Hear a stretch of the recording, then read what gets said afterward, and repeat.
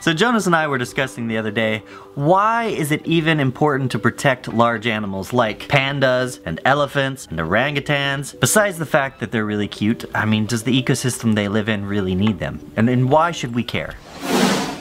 First, let's just get really specific. Let's talk about elephants. And if we're gonna do that, we need to start with their ecosystem. Ecosystems can be thought of as a complex machine that performs functions that are vital for us.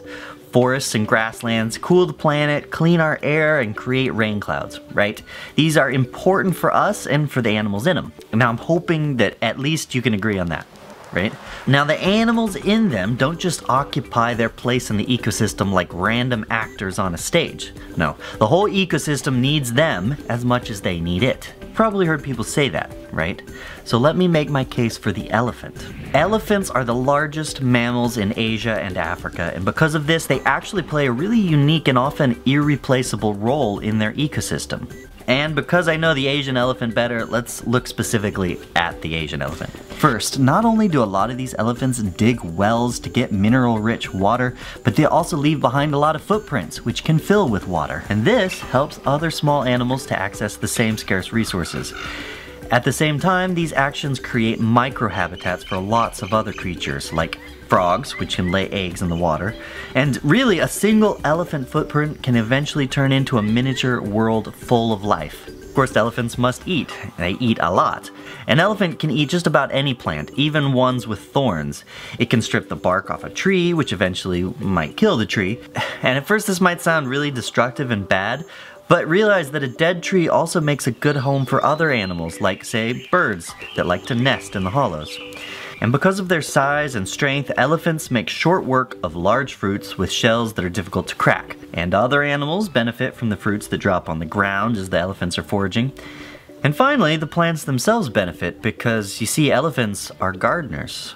So here's the thing, without these elephants doing their thing in the environment, a lot of these other animals would not survive. Who are we to decide which animals should be in the ecosystem and which ones shouldn't? So take out the elephant and you lose just a lot of individual species, smaller species that depend on these elephants for the changes. More so than you might if you took out just hypothetically one small animal. And if we take it one step further, if we're actually comparing a native ecosystem to one that's either bulldozed for development, either urban or rural, you know, say it's farming, then you're losing a lot of ecosystem services as well. The clean water that we drink and the air that we breathe are tied to that functioning ecosystem. So in the end, we all depend on those ecosystems to be healthy and vital.